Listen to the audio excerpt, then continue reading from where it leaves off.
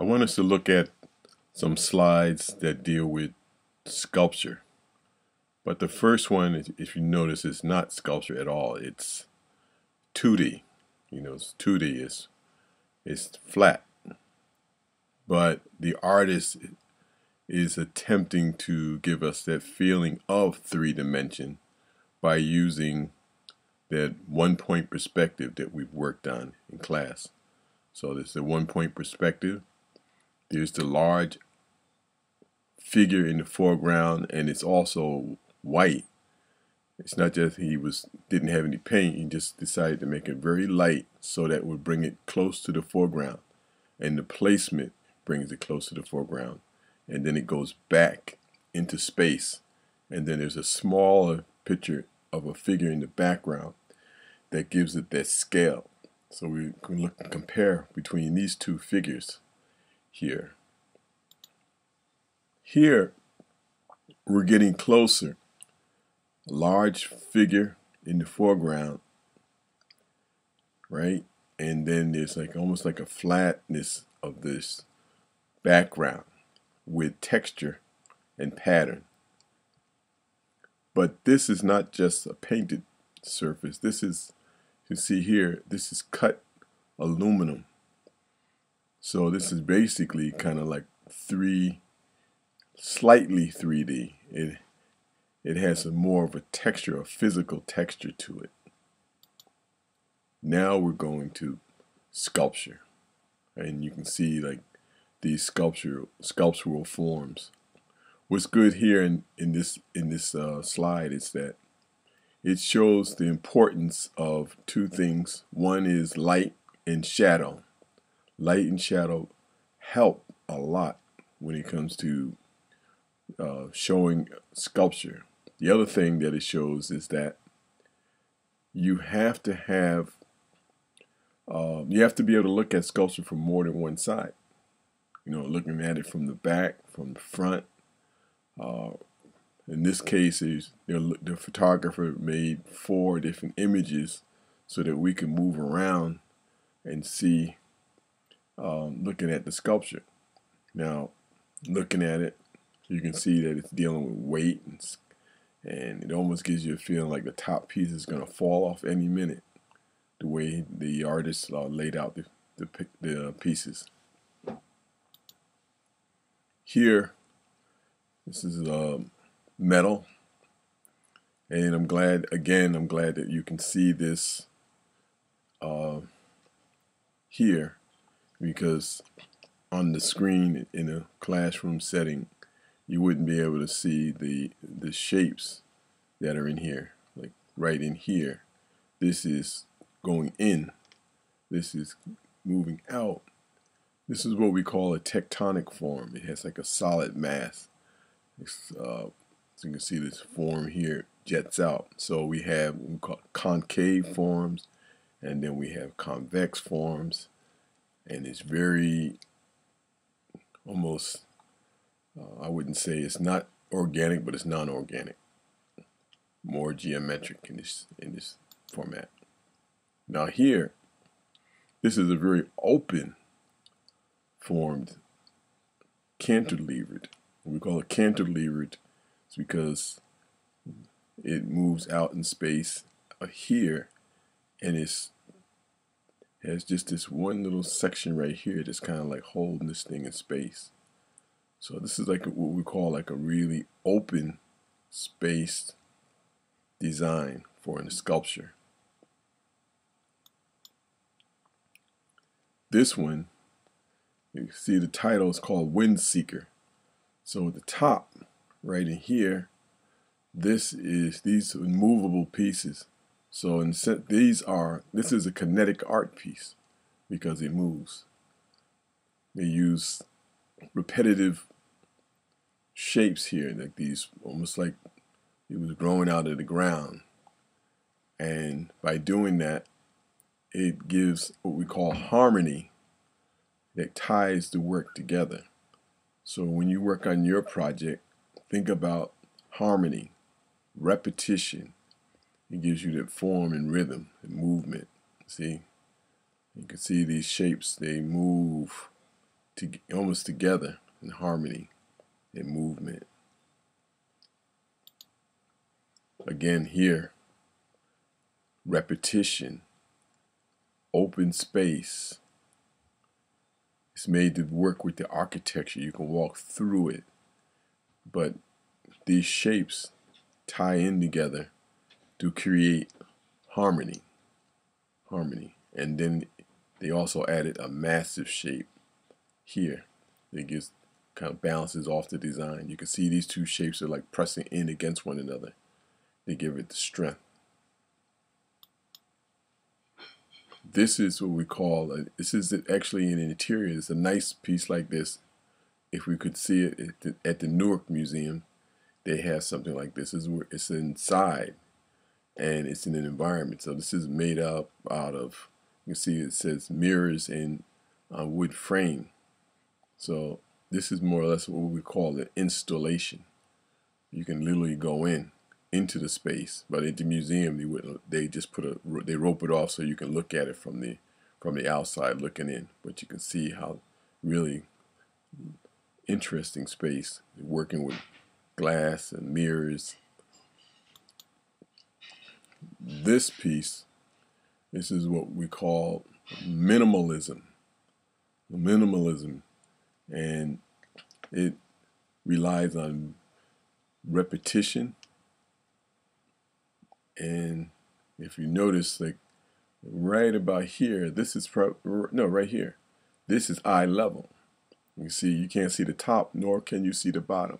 This is something we did also we looked at when we were looking at perspective, that as your eye moves down, you see the top. As your eye moves up, you see underneath.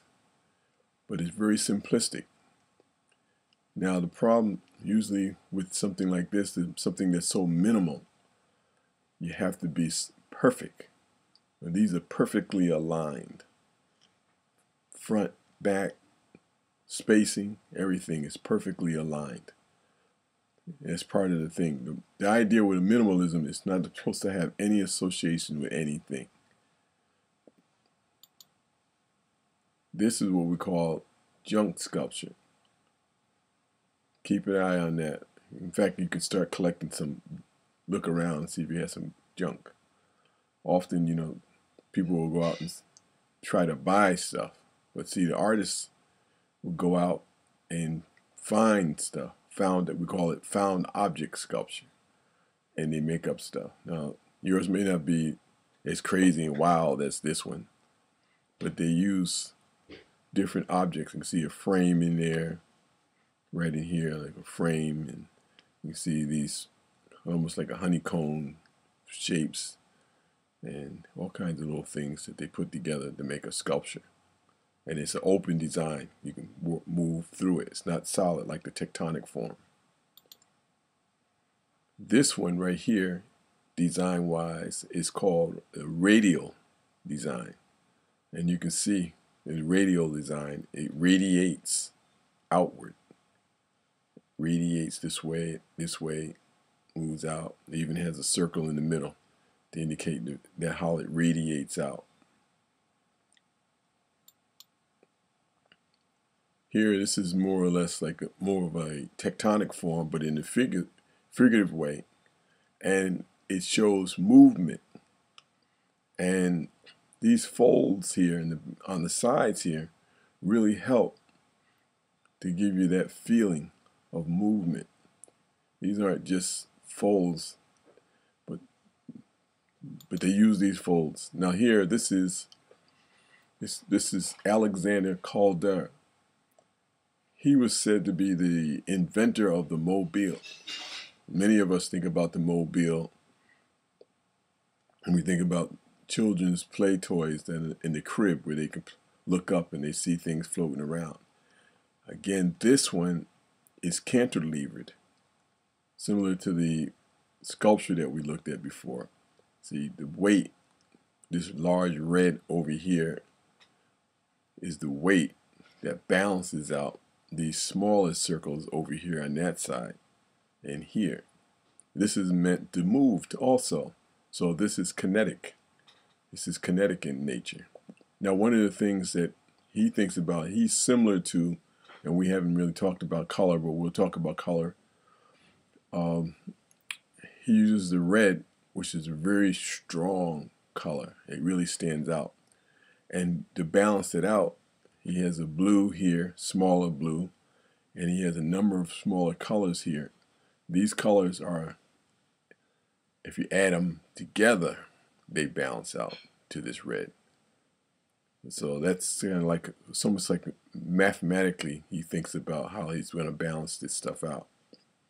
And then the form here is just more like an organic form holding the base down for the base. Here, this is an environmental sculpture, which also incorporates some of the earth here moving up on the side of the sculpture. On the side here, we really can't even see it. So you see, like, some of these sculptures are designed to be made to work with the environment. Again, this is minimalism again, very minimalistic. I had somebody that tried to do something like this. It was really difficult because each one of these pieces, we can't see between them, but they're probably spaced out perfectly, balanced out, going up through space like that, and showing this perspective towards our eye. But it's very simple. Now, to construct it is not the easiest thing in the world. Canvas covered over plywood. That means somebody had to cut these pieces out perfectly in order for them to fit in this space like this. Now here's our assignment or our project. You can see these two students here. They actually were students at Kane. These were design majors. So I'm going to show you some work that was done by some of the art majors and design majors, and then as we go through some of the slides, we'll see some samples of some of the artwork that was done by intro to art students. So you have like two different levels. So let's take a look. So you can see here, this boat that was designed and made, this is made entirely of paper. So it's mind-blowing, but it was entirely made of paper, including what looks like string here. That's paper. That's paper. Somebody that's willing to put in the time and the hours and the effort can do some fantastic things.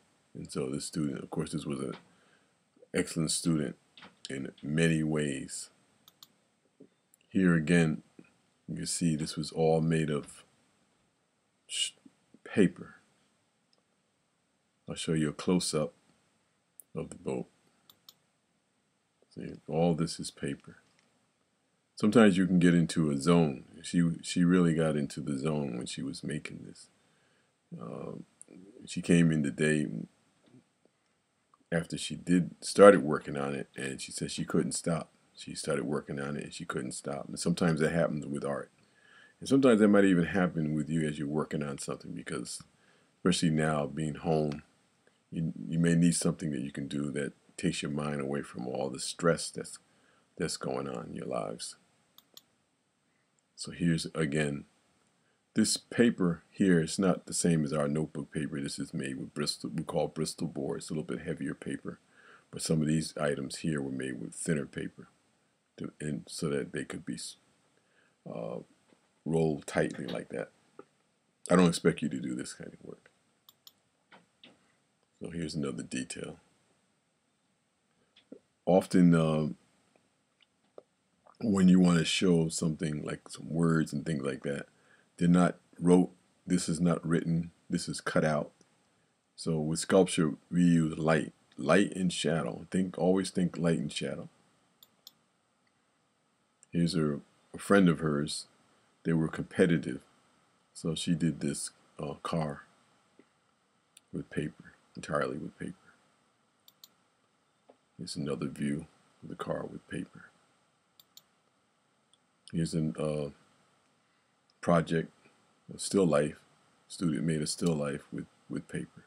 This area here is cut out, and then with a sheet of paper here underneath to make it look like it was weaved, like it's weaved paper and open. Here the words again were cut out. So the light and shadow, they show you this form in here. Here again, these are art students, so don't get bent out of shape. The hand, there's a wire structure underneath this. This area here, this is weaved paper. So that's something that you can consider. Something like that, that's weaved paper. Okay, so now here, this is labor intensive, but a lot of texture. To create that texture and repetition, they use these similar forms here. Now these basically are like one sheet of paper cut out, and then pulled out to make that. They're not like 1,000 pieces of paper. This is an intro to art student. So you can see here they made like a butterfly. Again, when you photograph it and send it to me, look at the light source. Try not to make it with flat light. Maybe bring it to a window or use light from the side to show off your piece. You want to show your work to the best way, the best possible way that you can. Here's another piece by an intro to art major. So different types of texture moving around this reef. This was made by an intro to art major. They had a vision to make a bridge. Again, this was an intro to art major. This is a trolley. They made a trolley out of paper. This was made by an intro also. So you can see like these pieces, these squares and rectangles, just put them together and created this structure. It's similar to one of the structures that we saw in the sculptural pieces, where they were like these large square pieces. But the harmony, what holds it together, is the harmony. Here, this was a bird cut out here, and then with these leaf forms that were cut out to create this sculptural bird. It's another abstract, more abstract this kind of leafing kind of thing here with the paper and paper rolls to create an interesting kind of design. And this is the final one. This is you can see it's cut out. Once you cut out the design, and then went back in and did some folding and flipping and twirling to create an interesting design. With all of these spaces, it's going to create nice light and shadow to create a nice design.